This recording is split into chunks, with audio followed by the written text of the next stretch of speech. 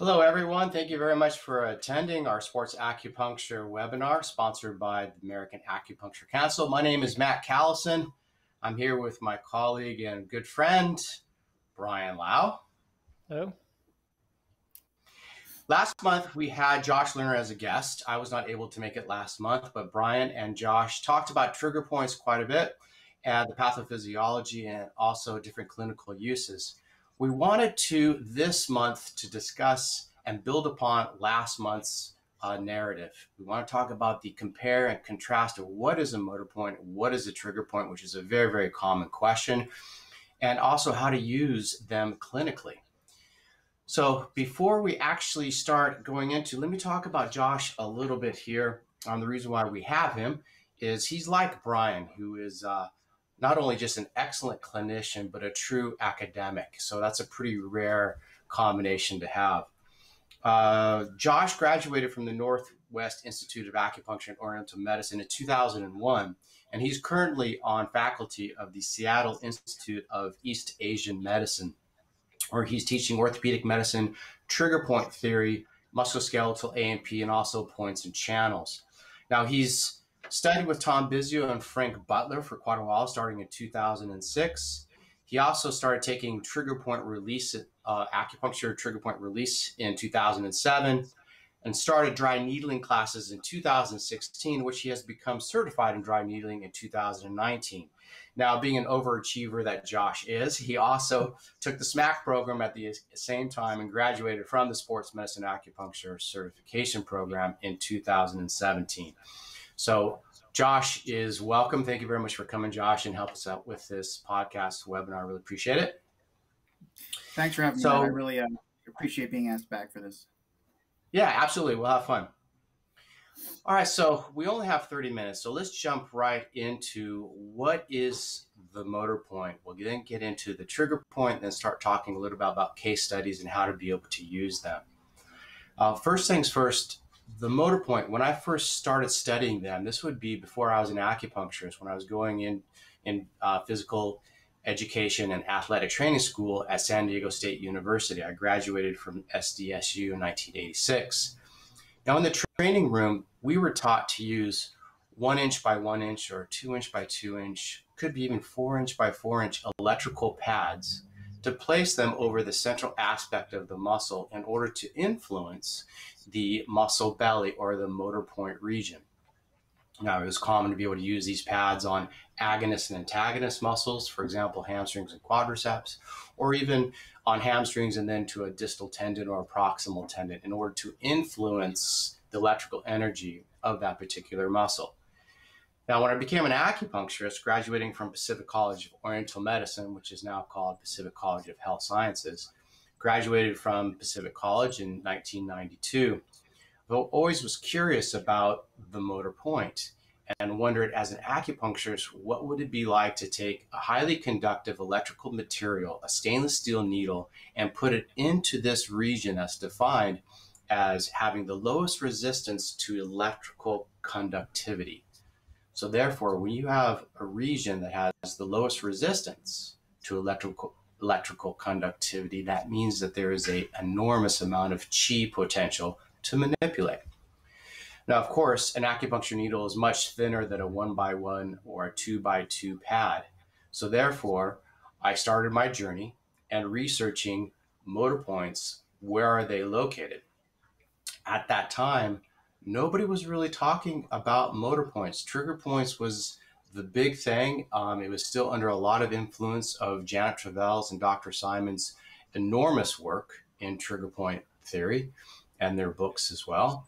And at that time, like I was saying, motor points really weren't discussed very much. They were mentioned in the Shanghai text of acupuncture, which is an interesting read with that. And then going online, trying to find who was actually doing acupuncture on motor points was Dr. Chan Gun. Now, he was up in Canada, and he was also researching on motor points, which he's got some incredible research if you guys wanted to go and check that out on Google Scholar.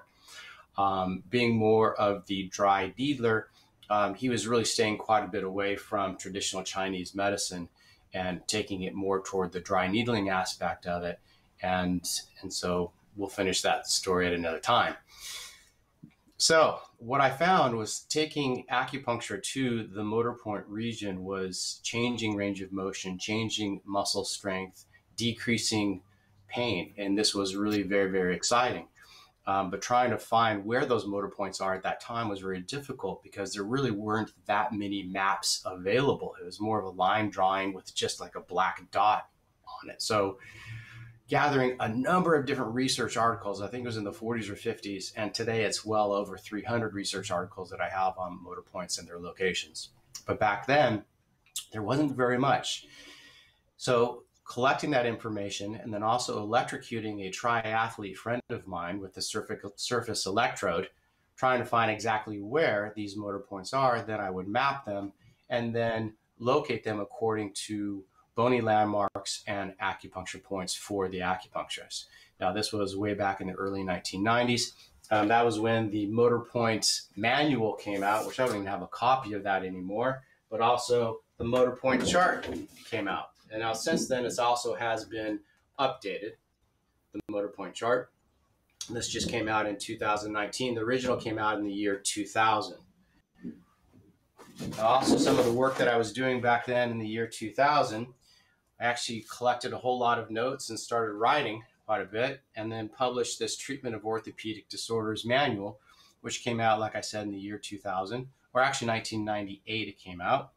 And it's been used at all 3 Pacific College campuses since then. Now, in 2007, then my research came out and published the Motor Point Index in 2007. So long story short, my work has been out there for a long, long time and has actually influenced quite a few people over the years. This has a lot of accountability and a lot of responsibility to it because even today, motor point locations have changed a little bit. The definition of the motor point has changed. Motor points now over these last 15 years are talked a lot about. You'll see research articles all over the place. It has infiltrated our field a lot from the work that I have created, but then also what other people are also doing with motor points. So it's something that is needing some discussion about what is a trigger point and what is a motor point. Now, the definition of the motor point in the 1940s, 50s, and 60s was basically an umbrella term for where the motor nerve inserts into the muscle belly and where the motor nerve inserts at the intramuscular junction, the neuromuscular junction.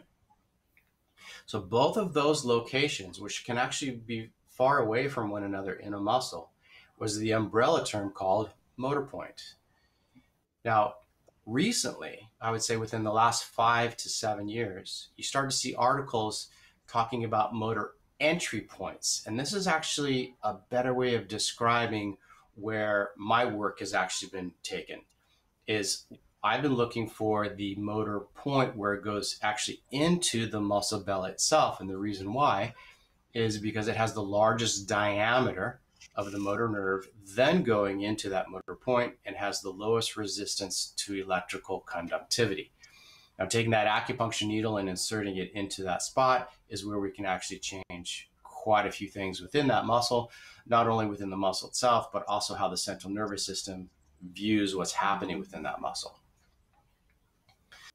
So the interesting thing about this is with motor points, like I said, that's more of an umbrella term for what's now being clearly defined as a motor entry point, or where the motor nerve inserts into the neuromuscular junction would be the intramuscular motor point. So again, as the motor nerve comes in and inserts into the muscle itself, has the largest diameter, that goes into the muscle, then it usually will bifurcate and go into a proximal part of the tissue and also the distal part of the tissue. Sometimes close, within an inch, sometimes far away, 6 to 8 inches, depending on the length of the muscle. So these collateral branches from the motor nerve travel within the muscle tissue and then insert into the actual muscle itself. That could be called the intramuscular motor point. So we have motor entry points, we have intramuscular motor points. The umbrella term would be motor points. So hopefully that actually helps. You don't really see motor entry point too much discussed in our field, but I'm sure it will start to spread over this next 5 or 10 years, just because it gives us a little bit more clear definition of what exactly we're trying to be able to treat. Now, the motor entry point is where the green triangles are on the sports medicine acupuncture textbook and also on the motor point chart. That's where the motor entry point is located. Okay, so then now the intramuscular motor points themselves, those can actually be turning into trigger points, which Josh and Brian and I are going to go ahead and discuss that in just a little bit. Or a trigger point can also develop at the location of the motor entry point. So from here, why don't we now start to compare and contrast with the trigger point? Josh, do you want to take it away, or Brian, do you want to add anything? Yeah, I'll step in here. And so Matt and I have had Matt and Brian and I have all had lots of discussions about comparing and contrasting trigger point phenomena with motor points. And so there are a few different dimensions within which we can kind of talk about these, both contrasting differences and comparing areas that are similar. So one of the things to keep in mind, especially once we start talking a little bit more clinically, is that as helpful as it is to really talk about the differences between ideas about motor points versus trigger points, to a large degree, especially clinically, there's a huge amount of overlap. And it's if you really like Venn diagrams, there's like a big circle about trigger point phenomena and a big circle about motor point phenomena. There's a huge gray area of overlap between the two of them. So I'm going to try and keep that in mind as I'm discussing this, but it might sound at times like I'm being a little bit arbitrarily black and white about differences between them, when that's really not the case. So one of the areas of contrast is that the motor points are basically a normal physiological phenomena. Everybody has motor points. It's just how the body works. Whereas trigger points are very specifically a pathological phenomena. I'm not going to talk too much about the details about trigger point physiology. Brian and I spent an hour actually last time talking about a lot of that stuff. And so if you want to brush up on that, you can kind of go watch the previous podcast that Brian and I did. I think there are also going to be some links to some other discussions that Brian and I and a few others have had about trigger point stuff. So you can refer back to that. So that's the first contrast, is just normal physiology versus a pathological condition, right? Trigger points they form due to some kind of muscle damage, right? They're a small contracture in a muscle fiber that is the response to either like an excessive eccentric load or a low-level contraction that goes on a long time and kind of wears out the fiber. Another type of contrast between them is that motor points in a lot of ways are more like acupuncture points in that not only everybody has them, but the locations tend to be somewhat predictable, even though there can be quite a bit of variety from person to person. Whereas trigger points can really form just about anywhere in a muscle. So when you're looking to treat trigger points, you really have to palpate the entire length of a muscle. Whereas when you are treating motor points, you're generally starting from a somewhat relatively defined position, like it's, say, in the middle, like the very middle part of a muscle, or like in the case of, say, the rectus femoris, one of the common motor points is going to be halfway between like stomach 31 and Hading, right? You still have to palpate locally in the actual location. You're going to be looking for like a kind of an Asher point. It might be, one up to a tsun or so away from that point, but you're starting roughly from a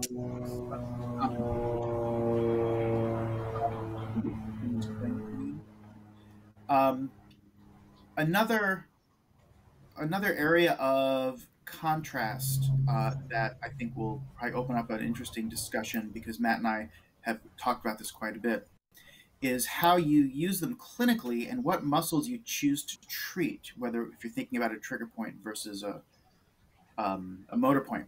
And so I'll just kind of talk just very briefly about my take on this, and then maybe Brian and Matt, if you guys want to hop in and contradict what I'm saying. It'd be awesome. Get some heated, spicy debate going.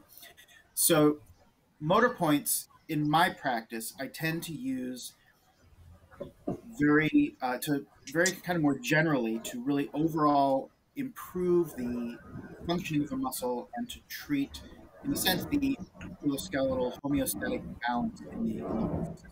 So when I'm really focusing a lot on biomechanical issues where there's a joint dysfunction and imbalance of muscle pull across a joint, or I'm treating a muscle in one area of the body and I want to treat the entire sinew channel, and I might need other muscles more distally or more proximally in that sinew channel.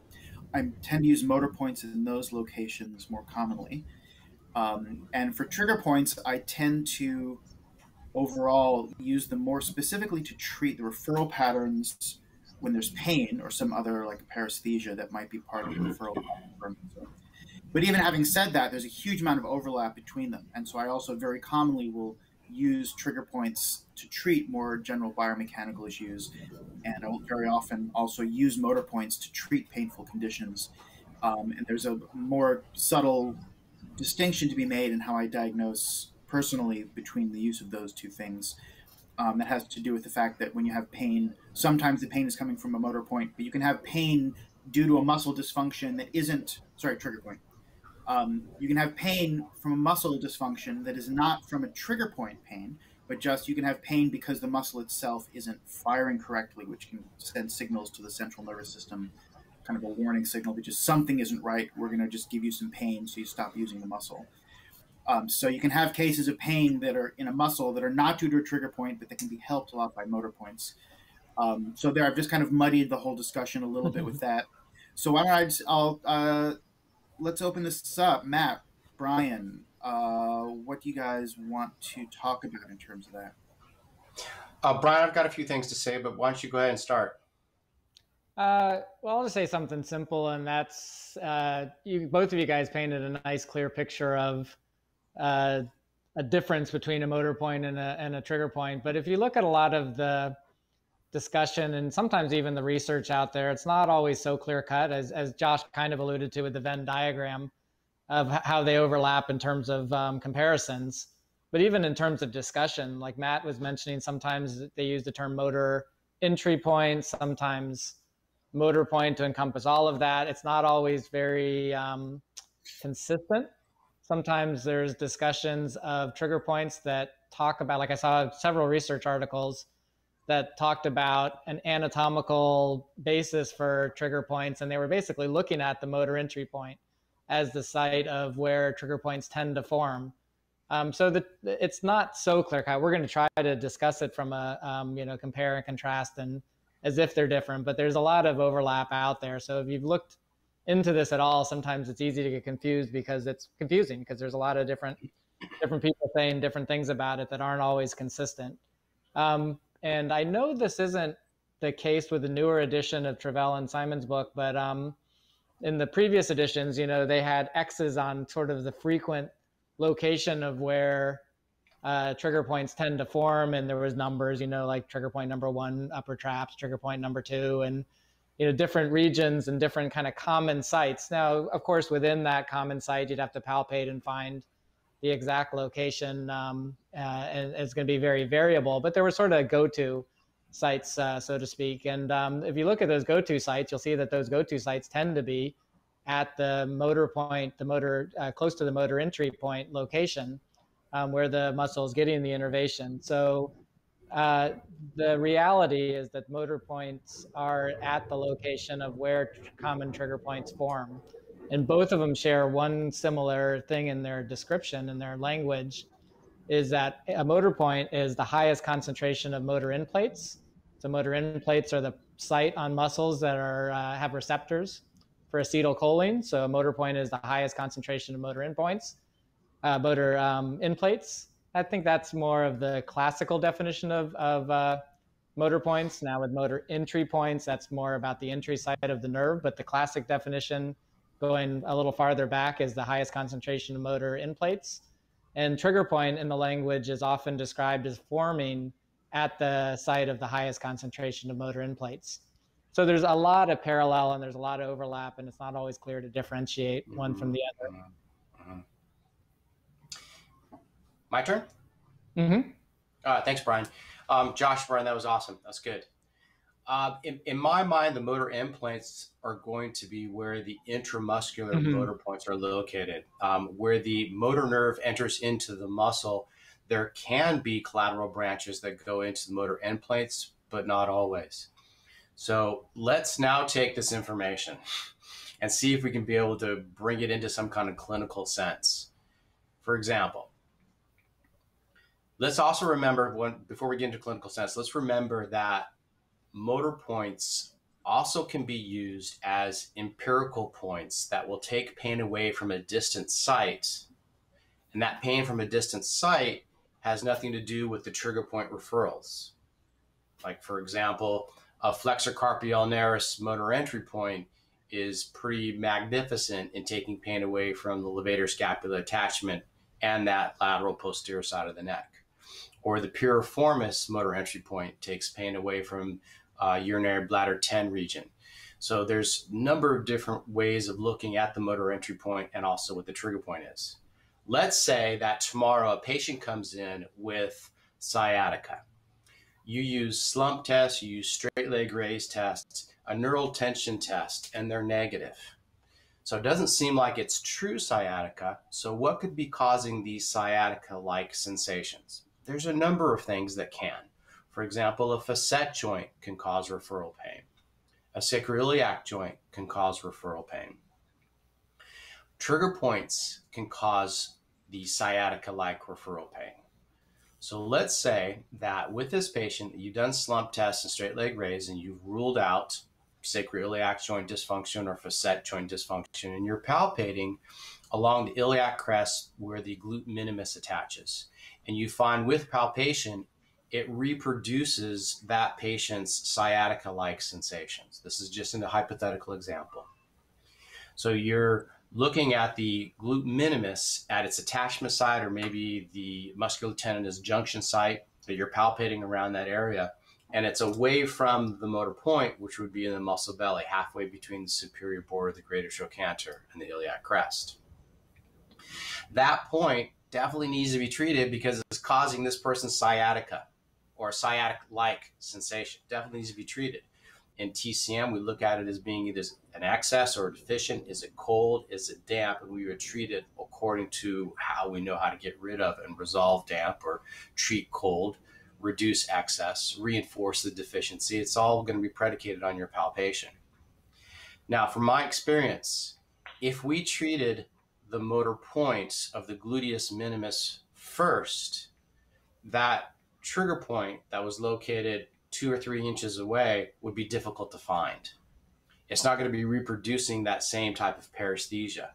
So from my experience, I would like to treat the trigger point first. What I'll do clinically is treat the trigger point first because that's what's causing it. And then, like what Josh was talking about before, let's treat the motor entry point because that's going to be then communicating quite a bit with the central nervous system about where that muscle is in space. You guys want to comment on that? Yeah, so I think another really great aspect to thinking about motor points is that in that particular case that you're talking about, the motor points are also going to be incredibly useful to then treat the other muscles that might be involved in why that glute minimus developed trigger points in the first place, right? So there may be some, if there's like a pelvic imbalance where you have to look at the balance between the hip abductors like the glute medius and minimus, plus with the adductors, plus with like the QL, that there may be this larger muscle imbalance issue between keeping the pelvis level in the frontal plane, right?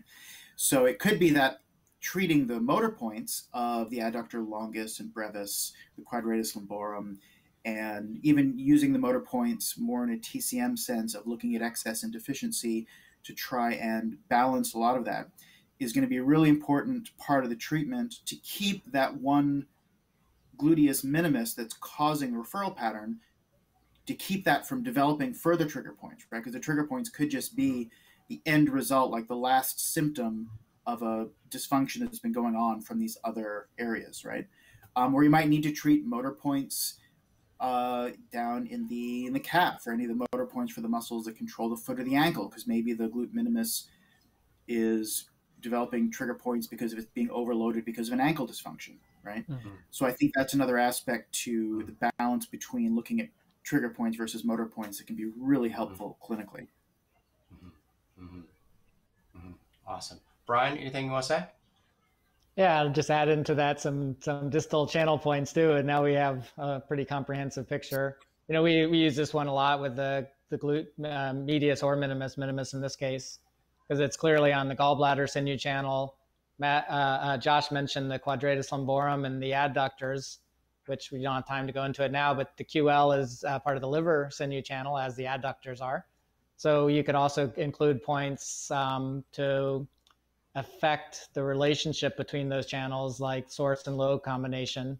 Gallbladder 4D, liver 5 would be a really good combination that we use quite frequently in the program. So, you know, maybe we have this one point that's creating a referral, but it's linked functionally with other muscular structures. So glute minimus in this case, linked with quadratus lumborum, adductors, in terms of how they're in dysfunction together.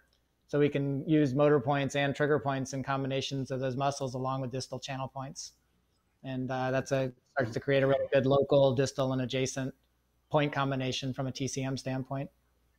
Oh, awesome. Yeah, that's good. Let's go farther into that. So remember, you guys, Assure points have been treated for thousands of years. So trigger points and tender motor points have been observed and treated with traditional techniques. And in some of the discussions that Josh and Brian have had, is that when a trigger point is located in a different location than the motor entry point, it's really common to find a tight palpable band linking the two. So for example, from the motor entry point, if you cross fibered toward the trigger point, many times you'll actually find that tight palpable band linking the two, which maybe is why a Pongse needle technique was developed, which is really quite common in myofascial acupuncture, by needling 3 or 4 needles in a row within that tight palpable band. One of the needles would be at the motor entry point, one of the needles or 2 of the needles might be at the trigger point. So you're covering those bases, and then as Brian was talking about, linking that particular channel with points that will open up the channels in the collateral, she cleft, Luo points, and such. And let's also remember, this patient, what's their internal balance? What's happening with them? How well can they handle inflammation? Because it's on the gallbladder channel, well, how is their liver and gallbladder functioning in their life? Could the liver and the gallbladder be contributing to part of this clinical picture? Always something for us to be able to consider, because people are not just coming in as meat suits. We treat the entire patient. Great discussion, you guys. Yeah, another really interesting aspect to bringing TCM theory into this is also looking at general, like we could get into TCM basic constitutions, right? I very often find an element of spleen chi deficiency with certain types of people who tend to develop a lot of trigger points because of the spleen's ability to supply energy to muscles, right? Because the trigger point formation is, in a sense, a problem with energy supply to the muscle after it gets damaged, right? There's a very strong case to be made for looking at the importance of blood stasis and using herb formulas that treat a lot of blood stasis. I think I mentioned maybe in the previous discussion that Brian and I had, I'm a big fan of the Juyutang family of formulas for treating various types of musculoskeletal pain for that purpose. So I think that could be a whole other podcast we could talk about, like a TCM.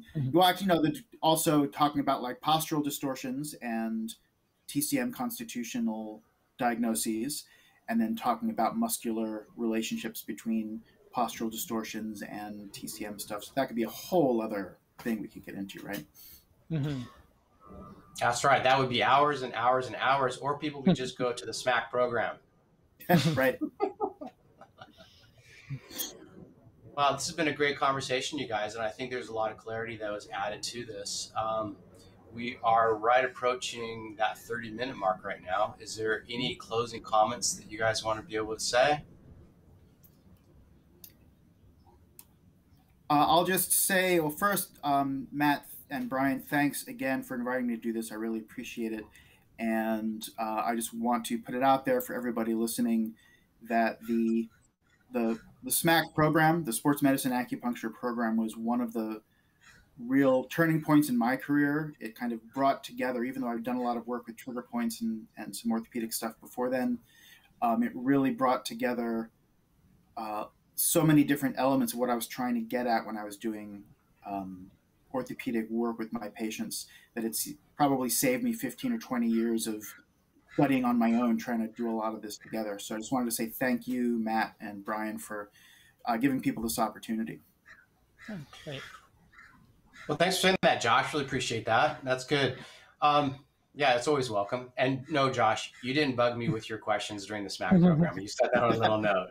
No, you just have a very inquisitive mind. And the thing is that kind of dialogue is so welcomed because other people are stimulated by that kind of conversation. So it's always welcomed. So thank you, Josh, for that. Also, for more, let me finish this one real quick, Brian. Okay. For more information about Josh, in the comment section, there's 3 different links that he's talking about trigger points. For anybody who's interested in a motor point chart or motor point book, there's going to be links for that as well. Go for what, Brian?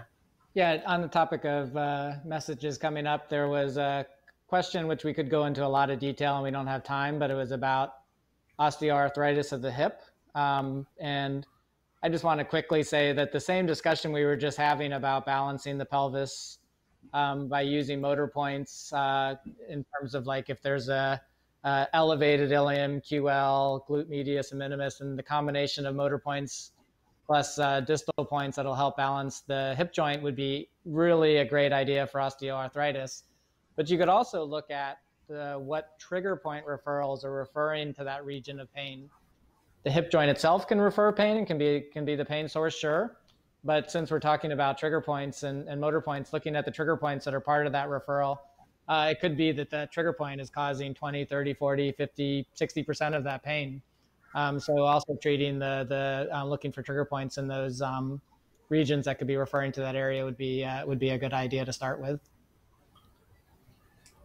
Josh, want to say something? I've got something to add. The only thing I would add to that is if you're not used to looking up trigger point referral patterns, it is going to not just be the muscles locally to the hip, right? One of the muscles that might recreate something like osteoarthritis of the hip could be like the longissimus muscles up around the thoracolumbar junction around T12, right? That can refer pain down to the trochanter. So there's a lot of resources out there to allow you to look up for pain in one particular area of the body. What is the list of different muscles that can all refer to that area? It's really helpful looking. You can find those online. It's in Travell. Very useful resource. Just to add some clarity with this one, because I don't know what kind of diagnostics were made with the osteoarthritis. So the patient may actually have confirmed osteoarthritis, but now these comments that we're making is that there also could be pain contributors, which would be trigger points. Now, as we know, trigger points can also live not only in muscle tissue that we've been addressing over these last couple of hours, it's also can live in joint capsules, tendons, ligaments. So needling the joint capsule itself may also help in this particular case as well. All right. Anything else, gentlemen? I think we covered most of the stuff we wanted to cover. All right. Well, thank you very much. Really, really appreciate it. And so stay tuned for next week. Come in, check out Jeffrey Grossman for next week. And Brian, it's always nice hanging out with you. Josh, thank you so much. Really, really appreciate it. Yeah, thanks, Josh, for joining. Thank you, guys. Thanks, you guys. Bye now. Bye-bye.